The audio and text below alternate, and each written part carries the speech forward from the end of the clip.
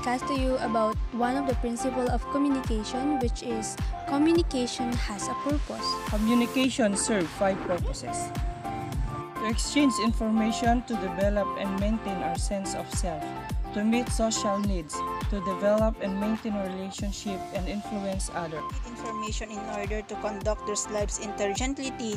All of us have countless change that involve sending and receiving information.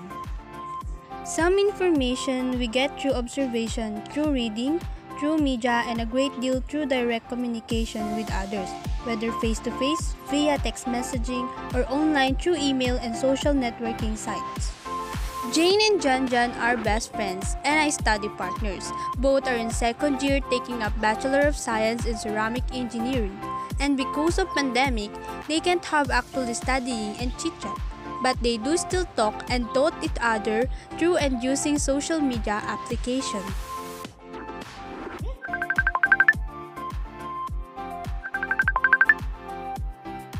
Yay, what's up, Babsy? How may I help you? Good day, JJ. Need a help regarding the lesson in statistics and probability. Oh, on which part? Clearly, John and Krisa exchange information, which is a good thing because in that case, they are not only exchanging information, but also influencing each other in the sense of being studious.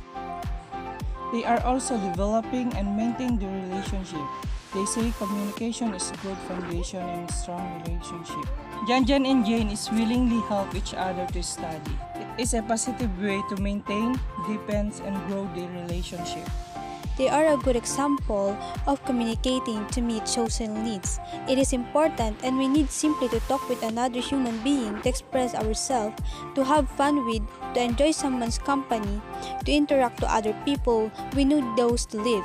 Why? It is because it is the way to develop and maintain our sense of self, personality traits, abilities, likes and dislikes, your belief system or moral code, and the things that motivate you. These all contribute to self-image or your unique identity as a person. Knowing who you are allows you to live with purpose and develop satisfying relationships, both of which can contribute to overall good emotional health.